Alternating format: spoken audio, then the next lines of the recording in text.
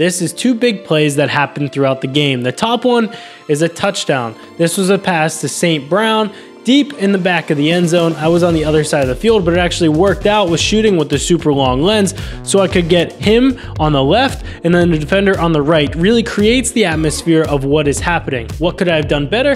Well, maybe been a little bit wider, maybe with the 70 to 200, so that you saw he was in the end zone. You aren't always going to be in the perfect place at the right time, but you can still get the shot. A perfect example of that is this bottom example here. This bottom one is a celebration after a fumble recovery very early in the game. The 49ers were, I think, on like the 5-10 yard line, and I was on the opposite side of the field. Well, I saw the 49ers run the ball to the left side, fumble, Bears recovered, and then they grab the ball and they sprint to the other end of the field to celebrate.